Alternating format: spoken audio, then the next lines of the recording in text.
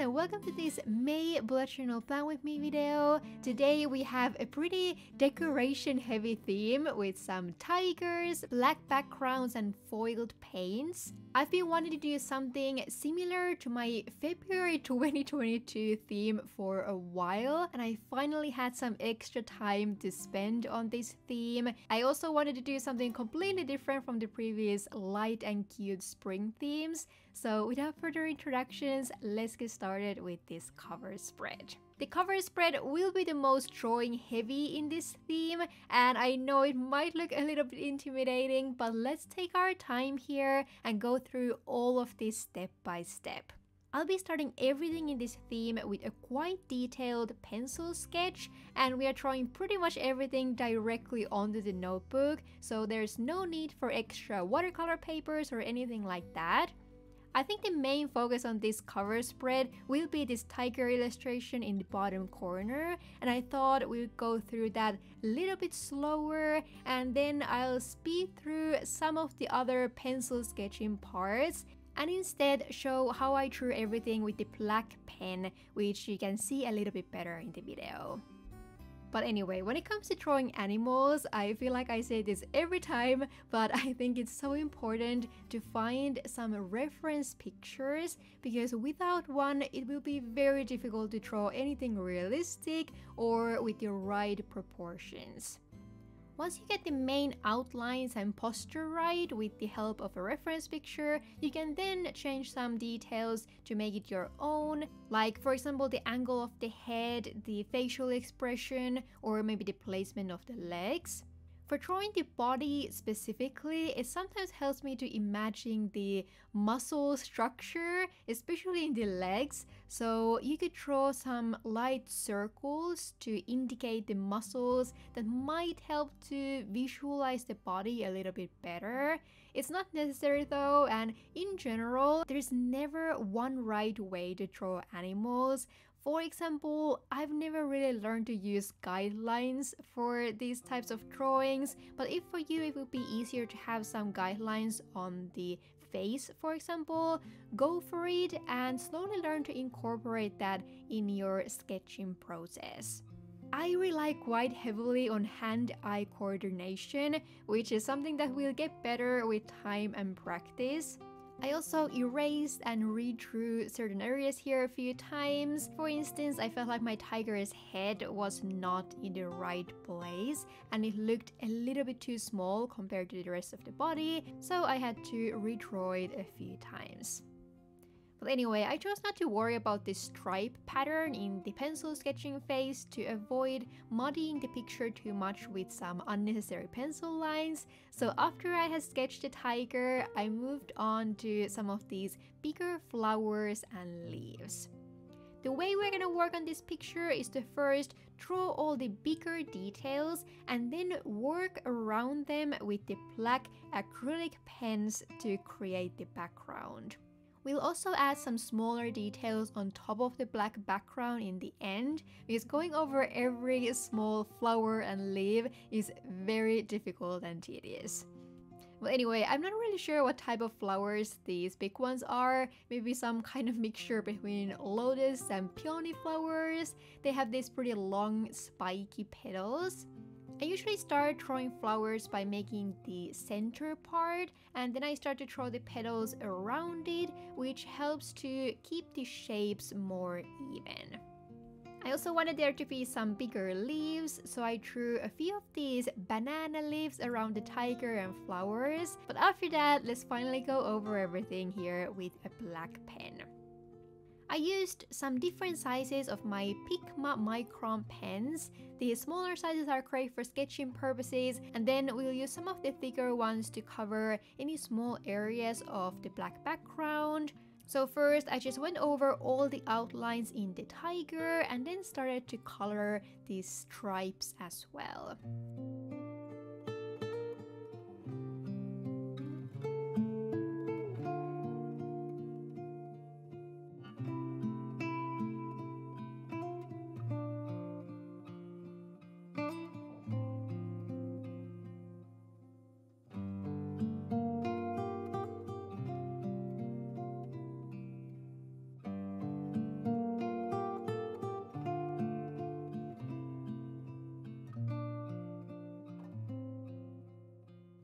I try my best to consider the shape of the body when drawing these stripes, so in some parts you'll need to kind of lift or rotate them a little bit to get the direction correct.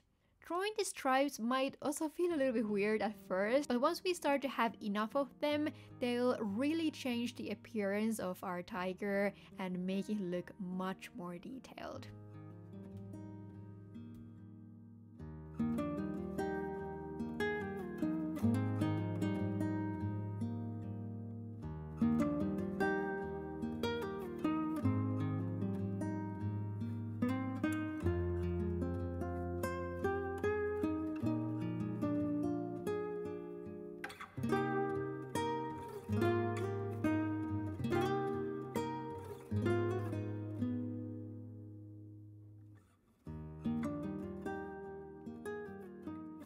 But then it was time to draw over everything else in the cover spread, which means all the big flowers, leaves and other details I sketched out of the camera. This drawing phase was the part where I spent the most time on this cover spread, and then I speeded things up in the coloring phase.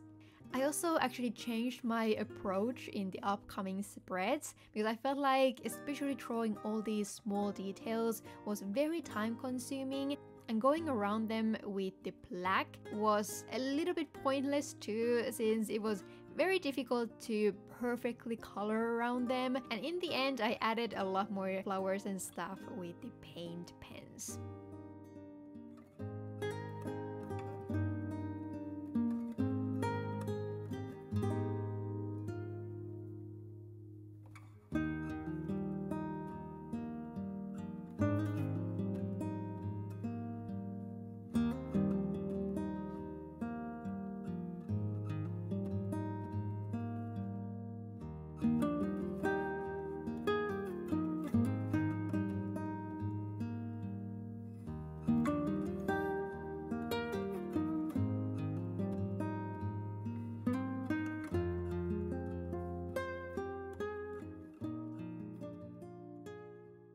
These swirly clouds were the last thing I drew here, and I wanted them to somehow frame and go around these May letters here in the bottom left corner.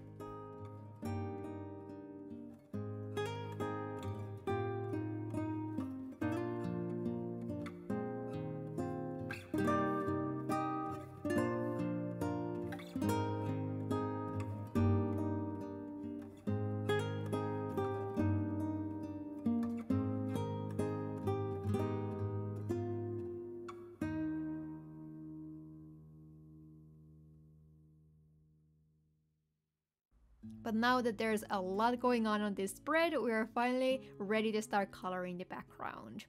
I used these black Uniposca markers for it that I have in different sizes. I mainly used the 5M and 1M sizes for the coloring in this video, and what I love about these is that they don't bleed through the notebook paper. They also dry completely waterproof and don't smudge even if you go over them with watercolors, so that was very helpful when coloring all these details. In the later pages, I was also able to paint over them with gouache paints. The only bad point is that the black surface dries a little bit shiny, so the page doesn't look as smooth and perfect as you would maybe hope.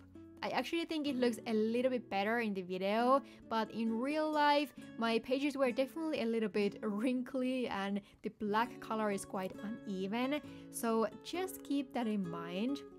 After adding the watercolors on top, the pages will suffer a little bit more, but I think it's still quite amazing to be able to create this level of art piece in a bullet journal without having zero ghosting or bleeding through to the other side. Anyway, after covering the whole background with the black markers, it's time for the last part of the cover, which is the coloring. So we're starting again from the tiger, and I decided to use watercolors here. They allow you to go directly over all the black line work without lightening them too much, and it's also a pretty quick way to color. The downside is that the notebook paper doesn't really allow much blending, so you're kind of stuck with the color you apply. They also dry pretty quickly. But anyway, I wasn't sure what kind of all-around color I wanted for this theme yet, so I was slowly progressing here and tried to keep everything pretty light and muted at this point.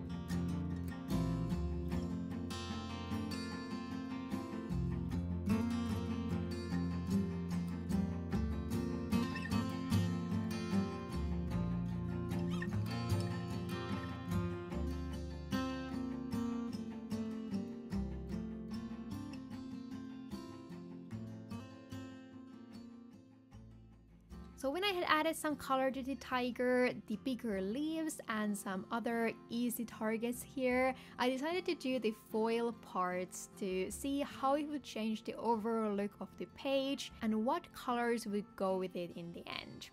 I used this copper paint, which has a pretty strong foil effect. I think it looks so beautiful when you turn the pages around, and this color also went really nicely with the tiger drawings in my opinion. I think in my old theme, I was using a pure gold, and I also went with some very decorative letters, but I wanted to keep things a little bit more minimal this time, especially since this cover spread already had so much going on. So I chose to go with these basic serif font letters. The foil paint can also be applied on top of the black background, but it's still a little bit easier to get it to look opaque if you apply it on top of white, which is why I try to leave these empty spaces for the letters. Then I added the same foiled color to the borders of this image, which was a little bit difficult to do with all the decorations overlapping it, but I think it did give a nice finishing touch to this whole spread. And then it was finally time to finish the coloring. I think I was mostly struggling with the bigger flowers because I kind of wanted to leave them white, but I felt like they still needed some shadowing. I also didn't want to use too much time here anymore, so I kind of speeded through some of this coloring part. Maybe not my best work, but I felt like if I would spend a lot of time with every step of this whole process, I could have never finished this whole theme in time to post this video. Anyway, some of these small flowers looked really weird until I added some of these black lines and dots to the middle of them, and then I decided to eventually color these in this brighter reddish orange color to get a little bit more color to this spread. This was definitely a more is more type of cover, so after coloring everything else, I added lots of these smaller flowers, dots and leaves with these acrylic pens I had, which in the end didn't look that different from the ones I left white from the start, so I actually decided to use this kind of method more in the rest of the theme to save some time.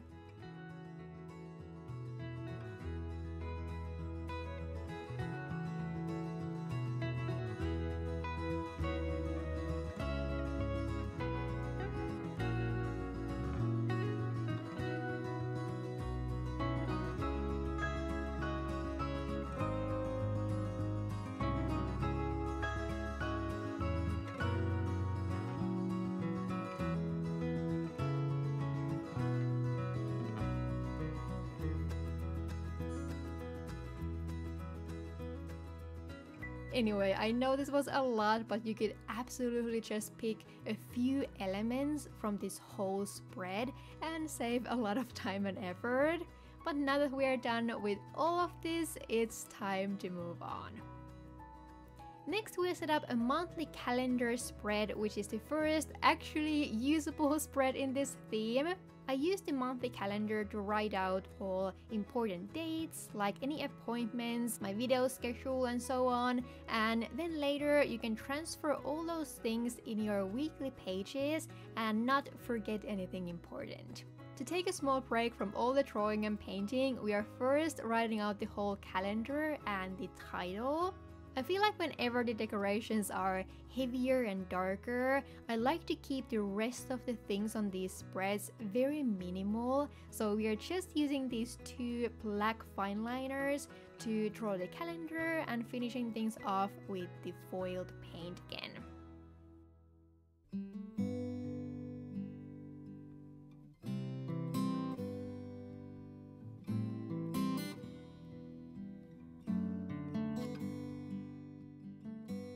So I wanted the whole top and right side of this page to be covered with the black background again, and I actually made a few mistakes here when lining the borders. So I forgot to sketch everything first, that I wanted to go over this black line. So I had to cover some of these lines later on the right side, and I also forgot that I wanted to leave a small white gap between the black area and the sides of the pages. But I was eventually able to fix all of that in a way that wasn't too noticeable.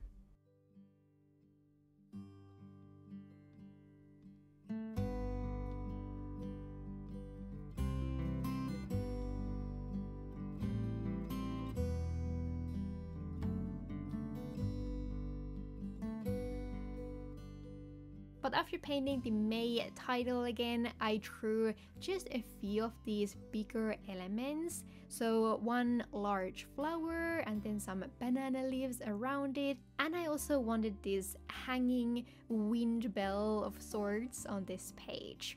So as you can see, the black lines are now covering the decorations, but I was able to cover them with gouache paints. So we are gonna use gouache on this spread. I just wanted to see the difference and which method would be easier and faster. So after coloring the black background again, I started painting the leaves first, and then we'll move on to painting some extra plants on this spread. I added a lot of water into the gouache paint here in the beginning to make it thinner and behave more like watercolors, but it still covered the black line work quite a lot. This is the reason I usually don't use gouache for these types of drawings, though I think it works a little bit better with the bullet journal paper. But then I did use a much thicker paint consistency for all the extra leaves and flowers.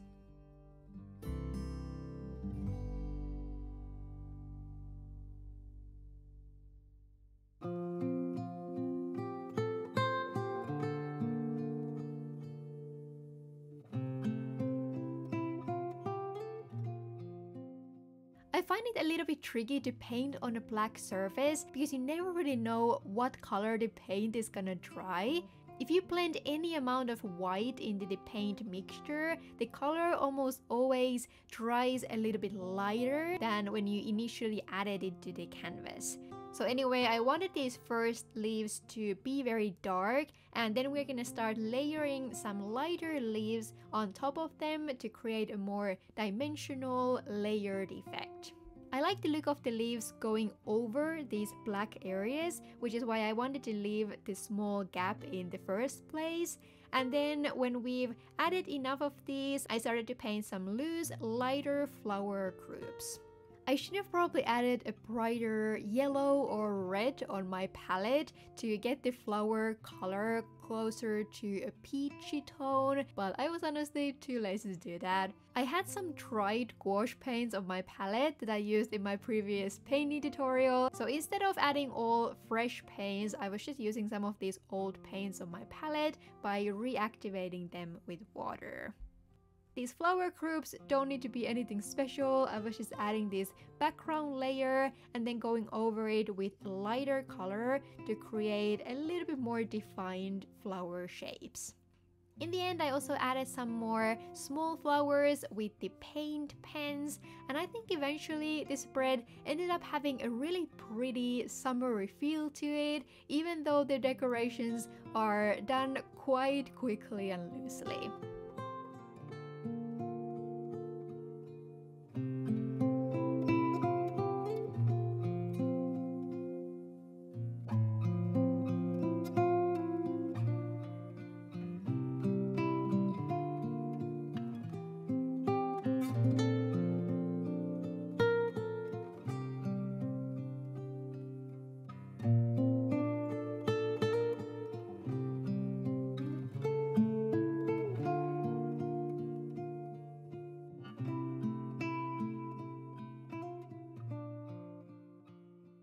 But anyway, that's it for the monthly calendar spread, and then let's move on to some planning content for May.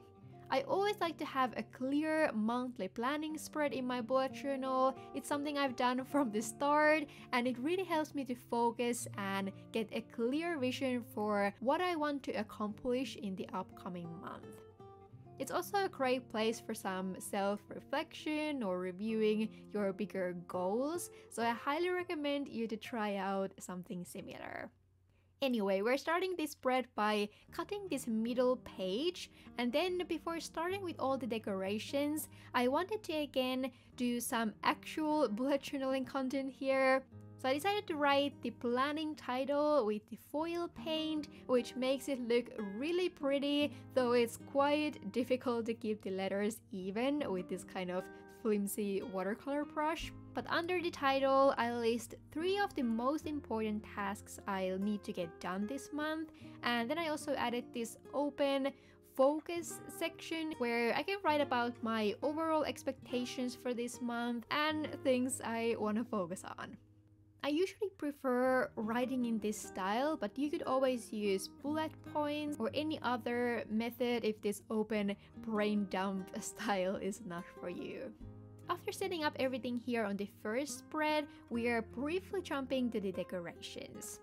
I kind of went back and forth here because I wanted to get an idea for the whole layout, and some of these decorations were necessary to do first. So I started with another tiger drawing. This one we'll see from the back. So I think an important thing here is to have an idea of the spine of the tiger and how it affects the stripe pattern in the back. I left the eyes of my tigers white this time. I think it gives this almost artistic empty look to the eyes, and you also won't need to worry about messing them up.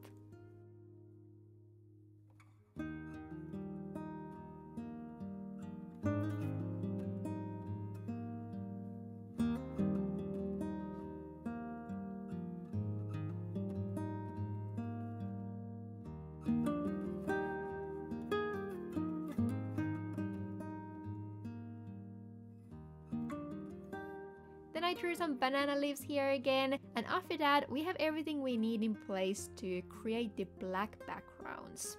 Again, especially this middle page tried to curve a little bit from all the black paint, so I tried my best to use these paper clips in the corners to get the pages dry a little bit more straight. But we're gonna finish all these decorations later, and now we are moving right onto the other side. So if you don't have any use for this middle section, it could easily be used for some other decorations. But I decided to save this space for some monthly diary where I can write something brief throughout the month of May. I felt like the borders on this center thing needed the foil paint as well, so that the shape would stood out better from everything else. And after doing that, we'll continue on the right page.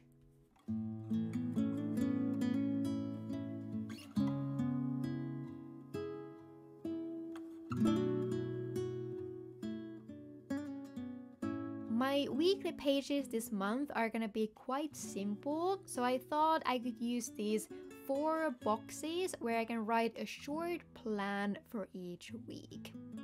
So maybe just a few important tasks I need to get done or certain project I need to focus on that week. doing stuff like this helps me to be more productive and always know exactly what I need to work on. I feel like working for yourself definitely requires some managing and planning like this, and having these focus sections really helps me to plan ahead and make sure I'm not trying to take too much on my plate at once. But then, since there was a little bit of room on the top of the page as well, I decided to leave this for another reflective question of how to balance work and free time. I know this is something many of us struggle with or would like to improve in our lives, so maybe taking a short moment to reflect on that, maybe think about a few bad habits that are lowering your efficiency during your work time, or maybe you could try to change up your daily rhythm a little bit. Whatever it might be, taking a moment to reflect on that would probably not be a bad thing.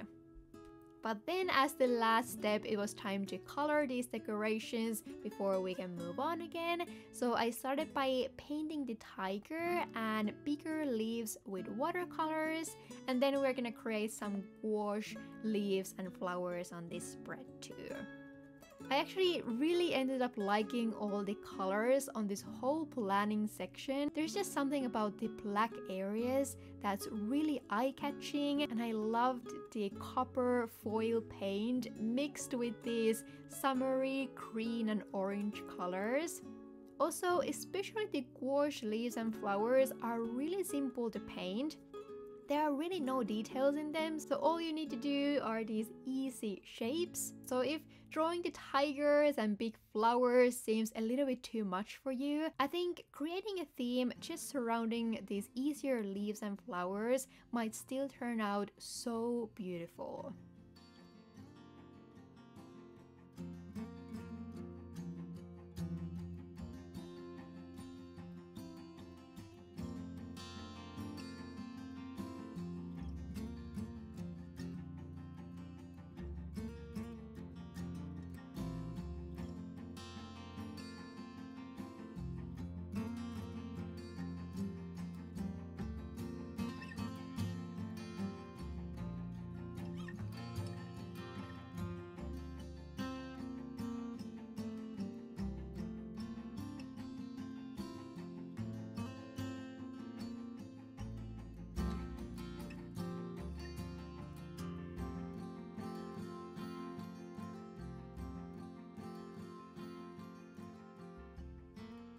But anyway, after we have everything ready, that's it for the planning section. And now we have one more Dutch door spread to set up, which will be a combination of the weekly pages and the monthly reflection. We are starting the spread again by outlining all the decorations so that we are able to color the black areas around them and get a little bit better idea of how the overall layout is gonna look like. I was a little bit tired of drawing the same type of flowers at this point, so I changed it up here slightly and went for these different types of flower branches. And then we're gonna create a black vertical stripe here that's gonna line up with the Dutch door page. Again, I skipped the pencil sketching phase here, but that is what's helping me here to outline all these shapes. I think these flowers might be a little bit more challenging just because they have a little bit more folds and ruffles in them, but I think again some reference pictures and patient sketching will be the key things to make it happen.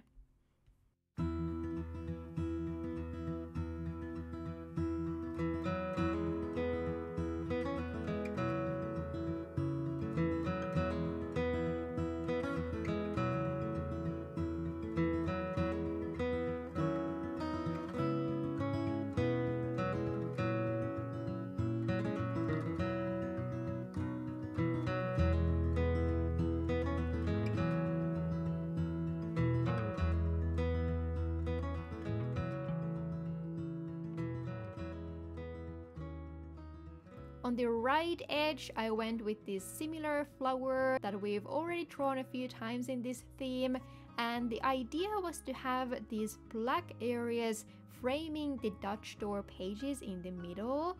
And by doing that, we can enjoy these bigger pieces of artwork the whole time we're using this theme. So now that we have a little bit better idea of the whole layout, I started filling the pages here by creating a simple happy tracker on this first page. I had a long break from using any kind of happy trackers, but I've kind of been into them again this year. I sometimes still forget to use them, but especially if you're trying out something new in your routine, I think having a happy tracker in your bullet journal is really helpful with the consistency because you have a visible reminder of everything you need to get done. So I highly recommend giving it a try. But after that, the weekly layout itself is very simple, as it usually is in my bullet journals. I admire people who have the time and energy to create an individual, pretty weekly layout for each week, but I'm not one of those people. I need to have something ready to go because there's a big chance that I'm not gonna set up a weekly page if it's gonna take me more than like 5 minutes. So that's why these Dutch door layouts and the short daily boxes work so well for me. It allows me to list just a few important things for each day that I need to get done before going to sleep. But then this last spread will be for the monthly reflection. I decided to combine it here because I had already spent quite a lot of time with this theme and I needed to get it done. So after writing another foiled title here, I drew a few different sections here. The first one will be this scale from 1 to 10 on these different areas of my life that I can rate the whole previous month by. I've done this a few months in a row now, and I think it's really interesting to be able to compare stuff like this and see how different things like maybe busy times and so on have an effect on different areas of your life. Then we have a few open sections again, like this what's on my mind question that allows me to do some free brain dump or feeling dump at the end of the month. And then I often try to include these gratefulness sections to take a moment to appreciate everything good that's happening in my life. Lastly, I have a few rows to write about the biggest highs and lows of the whole month. But yeah, now all we have left is the last coloring section. I feel like this must be one of my longest videos because the drawings took a little bit more time, and I also tried to keep the drawing and coloring parts in this video a little bit slower than in some of my other videos. I'll obviously still need to speed them up quite a lot because otherwise this video would be many hours long. It takes quite a lot of time to draw and set up all of this in real life, but I still hope that it will give you some ideas and some guidance of how to approach drawings like this and how to create these black and white decorations.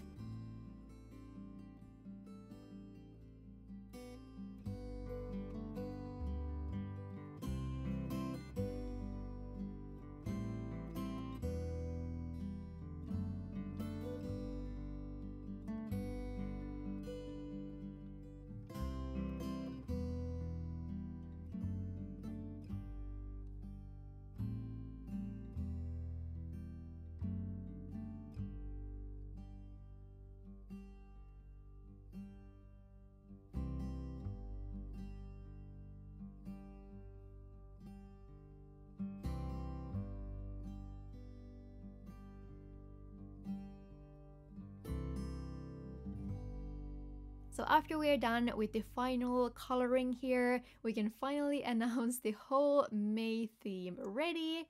I really hope that especially those of you who've been waiting for a more decoration heavy theme enjoyed this video, and if you did, make sure to subscribe for more if you haven't already. Thank you so much for watching. I hope you're having an amazing day or night wherever you are, and I'll see you in my next one. Bye bye!